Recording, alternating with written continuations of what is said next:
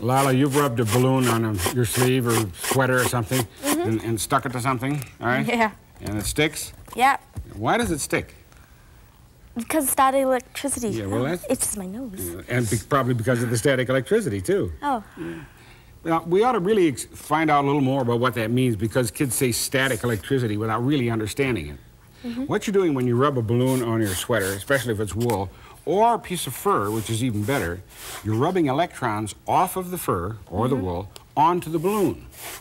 Oh. And electrons means electricity. Yeah. Now, why is it called static? And why is it attracted to your face? Because I'm beautiful. No, just kidding. An attractive face? Yeah. Well, your face is attractive. Both ways.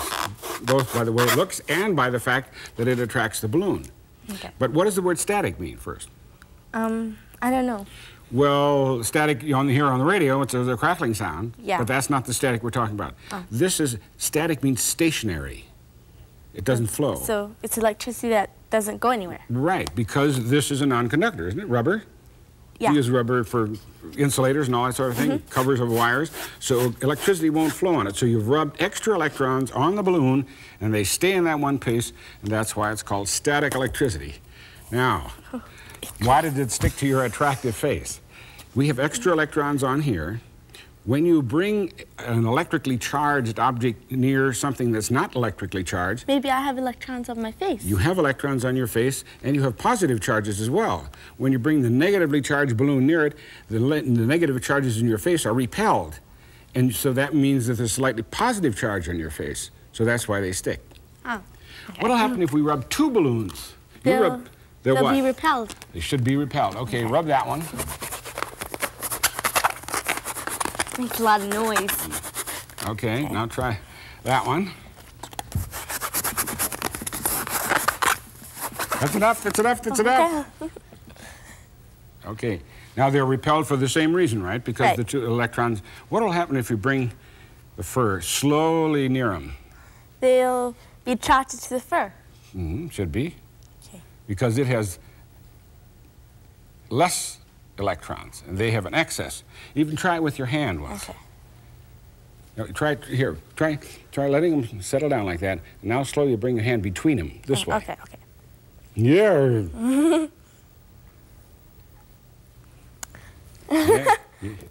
They actually be attracted to your hand, yeah. Now, just remember, anytime we do some static electricity tricks, is because of extra electrons on something, and positive and negative charges someplace else, but pushing the positive charges away so that the negative charges can repel. Now try this, rub it hard, and come on over here to the sink. You see I have the faucet dripping? I adjusted this so that there's a nice stream of water coming down here. Bring the comb over near the stream of water and watch what happens. It's attracted. Yes. I didn't think water had electrons and stuff. Well, they have negative and positive charges. Most things have a combination, but most people don't realize you can sort of push the negative charges away so that the positive charges would be attracted by a hard rubber comb rubbed on a piece of fur. Okay, let me turn off the water and go back over here, and now let's have some fun with a different kind.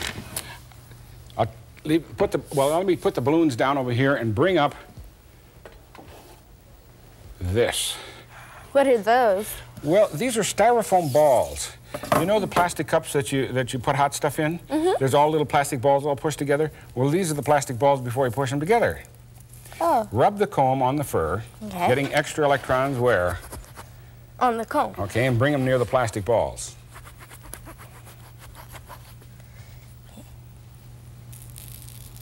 See what happens? Wow.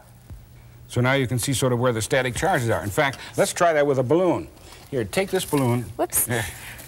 Take this balloon and don't rub it all over. Just rub it on one side. Okay, now bring it over near the styrofoam balls. Wow. Wow. Now turn it over too so you get on the back side. Well, I never rubbed the back side. Okay, now you can see exactly where the static charge is, can't you?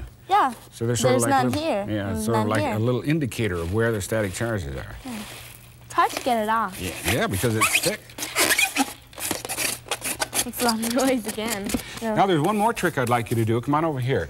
It takes a certain amount of athletic ability, which I think you probably have. Yeah. here's a wand, and here is a strip of plastic material. You put it here on the counter like that, and you rub it over here like this 10 times. What do you suppose you're doing? Charging it? Yes. When you say charging, what do you mean? Putting extra electrons into it. Okay. So I want you to rub it 10 times like this, then turn it over, rub it 10 times more on the other side, like that, then run this up and down 10 times. And what do you think you're doing with this? Putting extra electrons on this. So this is going to have extra electrons, that's going to have electrons.